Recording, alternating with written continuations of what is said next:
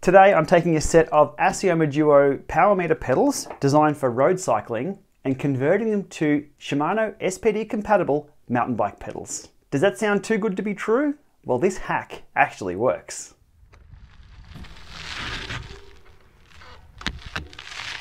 With the rise in popularity of gravel and trail riding, there's been an increasing demand for power meter options for that kind of cycling. People want to track their numbers on all of their bikes. With SPD being the most common pedal and cleat combination off-road, it's only a matter of time before we see some kind of commercial offering there. If you can't wait for that, and you like a good hands-on project, you're going to love this. Okay, onto the backstory where this idea came from. Now, in late July 2019, a question was asked over on the TrainerRoad forums about 3D printing alternate pedal bodies for the Assioma DUOs. Mike, aka the Magic Spanner, replied to that post indicating that the Assioma road pedal bodies are based on the Xpedo Thrust NXL. He also noted that all Xpedo pedal bodies use the same bearing system and theorized we could swap out the road pedal bodies for SPD compatible bodies. 6 weeks later on the same thread, user Mad Maximum Modulus had done the conversion and posted the results. Now he'd used the Xpedo M-Force 4 bodies on the Assioma DUO pedals and everything worked brilliantly. The use case for Mad Max was for gravel and light mountain bike riding, which is a perfect combo for this setup.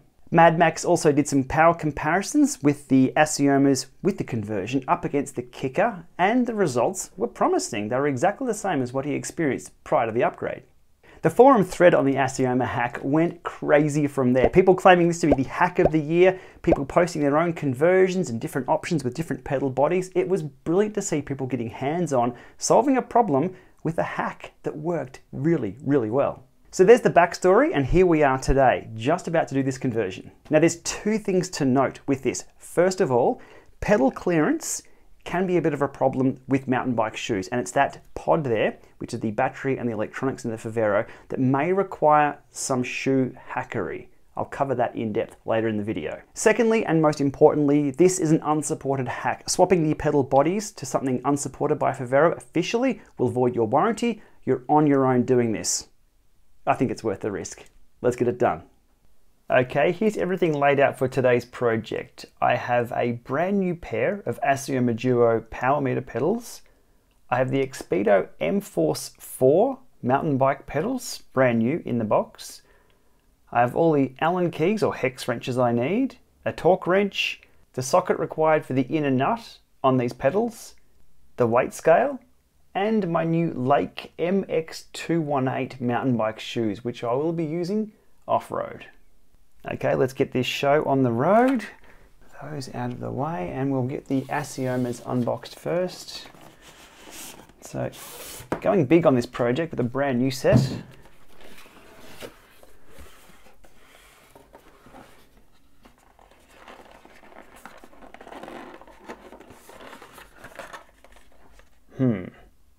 Hurdle number 1.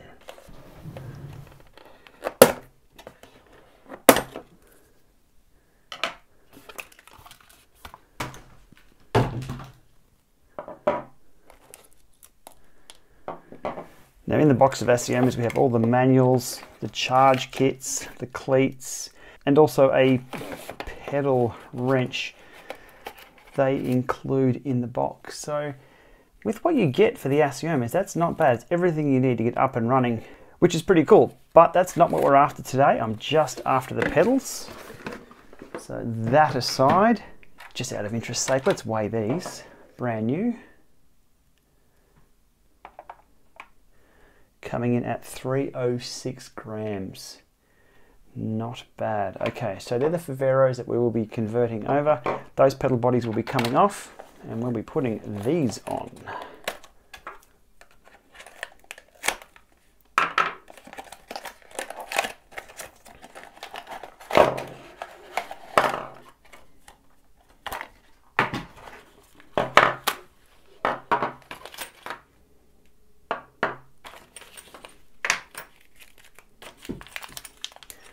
Cleats and mounting hardware, they can go there.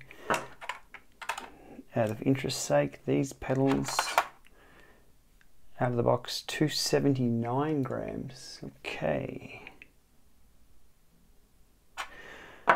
All right, now the fun starts. We need to, let's go right pedal first. I can't see left or right written on these unless I'm missing something, but I'm guessing the word Xpedo is to the front. So let's go right pedal first. We will remove the pedal body from these.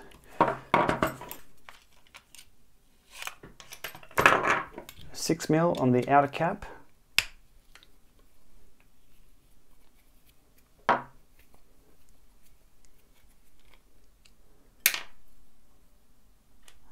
That's off there. You can see there's an inner nut on there we have to get to. We'll do the same with this pedal here.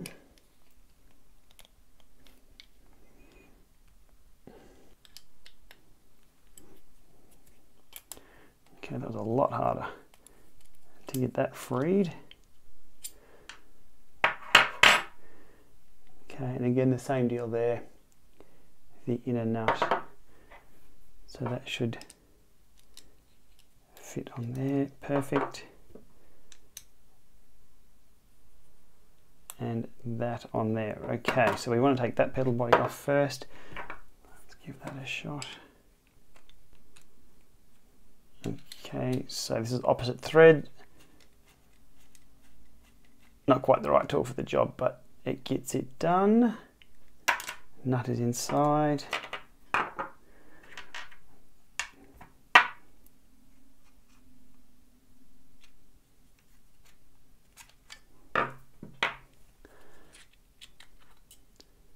Okay, that's where the magic is right here. That's the power meter and the spindle. So the pedal body, changing it over, does not affect the readings. I'll set that there. We'll get the end cap out. Like so, and we're using the existing end cap back on here from the road. So that's all we need from there. That now goes aside. We don't need you anymore. Now for this one, this pedal body comes off and goes on there.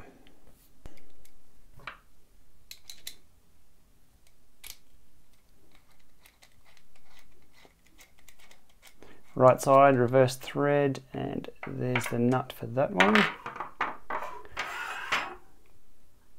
And this pedal body comes off. Lots more grease on that one.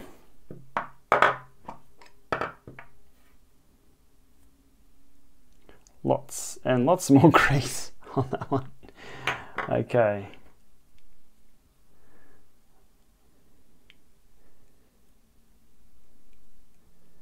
We'll prepare the Assioma right side. And the moment of truth. That slides on there just brilliantly, no problems at all. And we want the nut back on.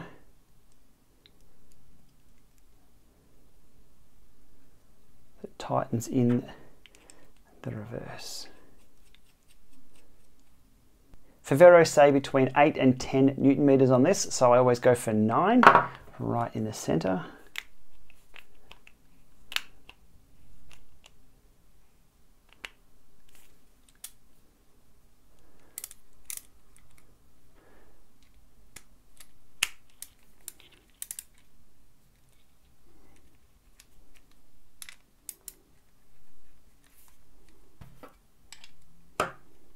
Might even be easy to perform this on the bike.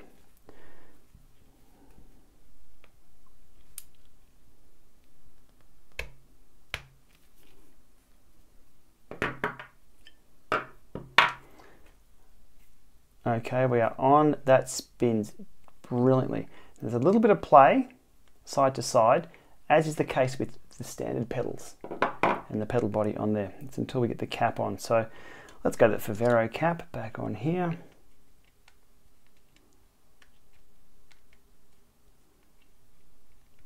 So that cap was a little tight, so I'm going to go the Xpedo cap. Okay, that's much better. Okay, it snugs down nice and tight. No play left in the pedal. And there we have it. One down, one to go.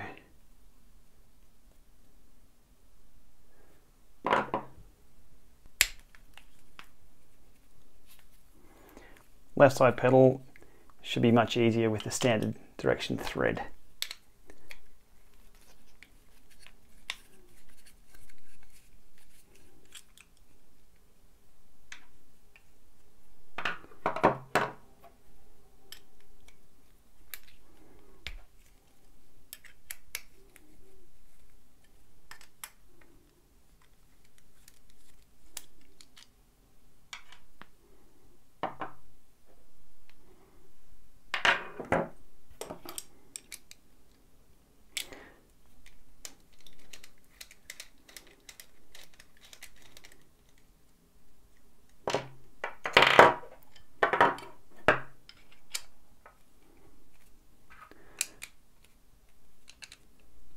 Again, not the right tool for the job. A standard socket's probably the better way to go here, but this will do the trick for me.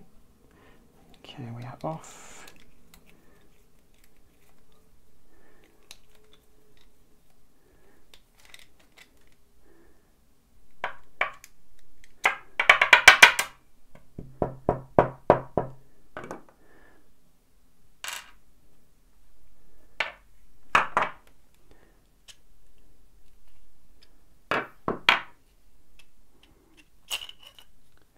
Again, this is the most important part of the Assioma. This is the spindle and all the electronics. It's where the power meter is held. This is just the pedal body. So we'll get that oil cap, I believe Favero call it, on here. Reusing that one. And again, we're probably over greased on here. Oh, not so bad.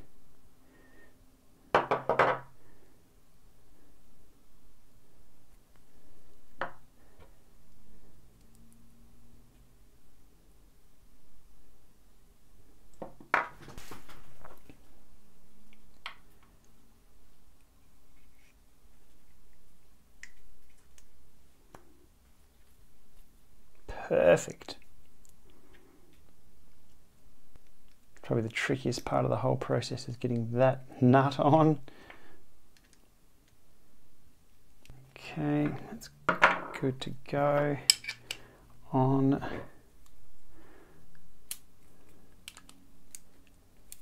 It's already set to 9.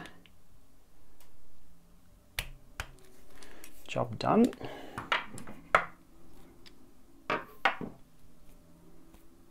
That's on. A little bit of play in there. This is where the end cap comes in handy, and we use the mountain bike end cap on the last one, so we'll do the same for this.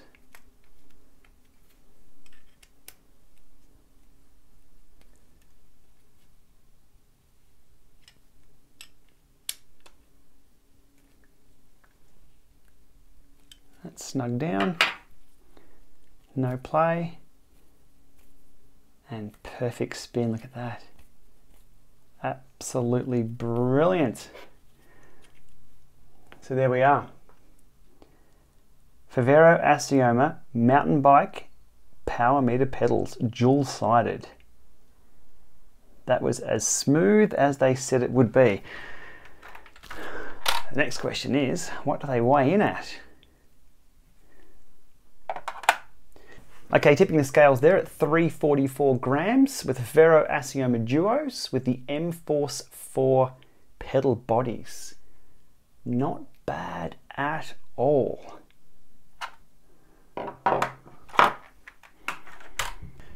Okay, before we get to mounting the hardware on the bottom of the shoe, let's weigh these Lake shoes one after the other. So 350 grams right. 353 left, giving me that 703 for the shoes. So the question is, will I have enough clearance on these shoes for the shoe to clip in and that spindle to spin. So you can see the issue there. It's one of the catches with this configuration. So the shoe may need some modification through here, which I'm willing to do. First of all, let's get the cleats on and go from there.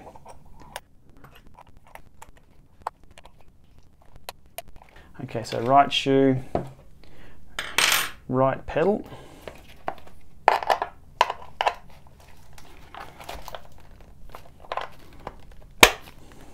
Clips in, and those shoes there will definitely need to be modified. That doesn't turn at all. So I will need to trim down the inside of the shoe to allow these pedals to spin. That part there. There we go. So it looks like I'll need to take out pretty much all of that section of the shoe. That's going to be a bit of a project. It won't be for this bench.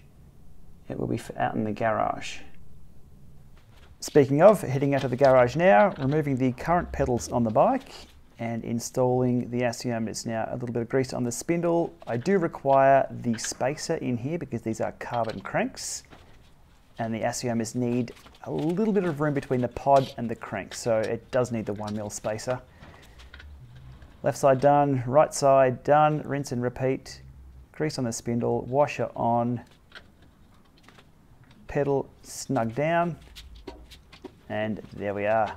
Now onto the more interesting side of this project, modifying these brand new mountain bike shoes to accommodate that larger pod or spindle. So what we need to take out is just this section through here, not the entire bit of rubber on the side, so only half, which I'll mark here and here. And we need to get a little creative doing this. So out comes the Dremel, and I'm sure I'm doing everything wrong here, but whatever gets the job done. And a few finishing touches with the knife, and then a bit more polish with the Dremel, and we should be good to go. All right, let's clip this in and have a look at the clearance. That's now spinning freely, which was much better than it was. You can see the gap in here. That's looking just fine. So underneath the shoes, looking a little bit agricultural, but look, it's not a beauty show under the shoes here. This does the job, and nothing was compromised in the shoe, so it didn't go through to the carbon at all. So look, they're good to go. More shots of the clearance, just to make sure when I'm pressing down or clipping in or clipping out, that's not going to touch. Looks like there's a heap of room there, which is good. And on the other side, there's daylight. And where there's daylight between that and the pedal, it's all good to go. Now, one thing to note with this conversion is that the pod sticks up a little higher, probably about 1mm or so, than the crank itself. So if you're doing a bit of crank bashing, you may want to put a crank guard on there, which was a great suggestion by Chad McNeese over in the TrainerRoad forums, to put one of those mountain bike bash guards on the crank arm. Alrighty, as you saw in the intro, I've already been out riding these and they've worked just brilliantly. But the real test of power is indoors. So for that, we're pulling out the Neo bike, which is a pretty good source of accurate power indoors. So snugging those down on the Neo bike, clipping in here. Now, no comments on the socks. I needed to add a little bit of color. Black shoes, black bike, black flooring. I had to dress things up with some socks. So here's the standard Lama lab test completed on the Neo bike. As we get through our intervals here, those dreaded over and unders were done, and it's on to have a look at the data. No power meter test would be complete without a visit here to the DCR Analyzer site, where we can compare multiple power meters as an overlay and see how they stack up. So here we are, all is looking very, very good. So standard Lama lab test, as always, it's a very good test of two power sources. Diving in here to the Titans Grove loop that I ride first of all, up and down, everything looking pretty good there. 250, 247.5, within a few watts, all looking fine. There's a few dropouts from the Neo bike, so I'm going to skip over those sections through here and just dive into the meat there, and that is 1-for-1 brilliant up against the Neo bike. Now the Neo bike has proven itself against multiple power meters as a good source of accurate power, and these Assioma Duos with the mountain bike hack work just brilliantly. So that's all happy days. Into the sprints, it looks like the sprint is a little different there, but if you dive in a little closer, all that is there is it's a little lag from the bike. So 682, 681 overall for that 15 or so seconds. But the bike appears to be a little slower than the pedals, so the pedals are a little quicker to react. Peak power's a few watts difference. I'll need to do more tests on that though with the bike itself. My overall review of the bike, the Neo bike, is still a work in progress, but we do know the power is pretty decent. Into the overs and unders, and again, all looking pretty good. This isn't a test of how good the Neo bike is, more so how these pedals track against the accurate power reporting from the Neo bike. And 212, 211 for the overs and unders, spot on. Then some just riding along. I think I was looking at my phone at the time. 216, 215, and the last little section through here, which is on the new gravel bikes on Zwift. 202, 200.9, within 2 watts there or so. Job done. These results are not surprising. The Favero Assiomas have been a very, very good, reliable source of accurate power, and the change that we did with this hack didn't change any of the electronics in here. So this is the spindle from the mountain bike pedal body, and the interface is only where the bearings touch. So none of the electronics were changed, nothing was touched in regard to how it measures power, it's just how it clips in. And that looks really good. So what we're seeing so far is this working very, very well, but a few ideas to maybe improve on this. And the first one would be to use the end cap or oil cap that comes with the mountain bike pedals. There's a little rubber grommet on the inside there, a little seal, which may add a little bit more waterproofing or dust proofing to the bearings with the conversion we've done. Another thought I had along the lines of if it's not broken, make it better, would be to find some lighter pedal bodies than the Xpedo M-Force 4s that I had. These were quite weighty, they'd be strong and quite durable, but there might be lighter options out there to trim those pedals down a little bit. So there we have it, the conversion from start to finish for my dual-sided mountain bike SPD compatible power meter pedals. My use case for these pedals will be very similar to what was posted over on the forums, and that is gravel riding and maybe some light mountain biking. I think the more hardcore mountain bikers out there would be better suited to use something like a Quark D0 dub in the Spider in a more protected area on the bike, or maybe hanging out a little bit longer for the PowerTap G4 hub, which is a disc compatible rear hub power meter. Okay, that's a wrap for today. Thanks for watching this one. I hope you found this one interesting or informative, and good luck if you perform the conversion yourself. If you do, let us know in the comments below. And a special thanks to everybody over in the TrainerRoad forums who posted their ideas and conversions and results. That motivated me to get more hands-on and get me a product, which is a power meter on the bike that I'll be using for months and months to come. I love it. As always, remember to hit subscribe to this channel to be alerted of new videos getting uploaded, and hit that join button to support this channel. It's much appreciated.